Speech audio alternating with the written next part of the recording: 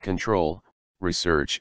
In research, control subjects or control procedures permit comparison with experimental results.